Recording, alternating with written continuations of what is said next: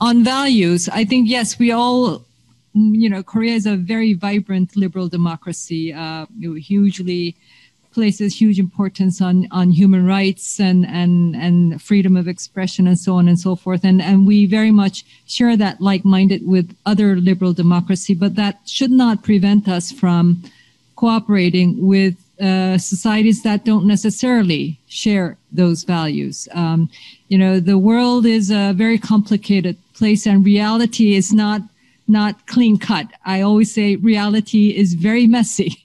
And I think the job of leaders at national level and global levels is to manage that messiness and find solutions that are beneficial to all. Win-win, understand each other, and try to find ways that are beneficial to all sides.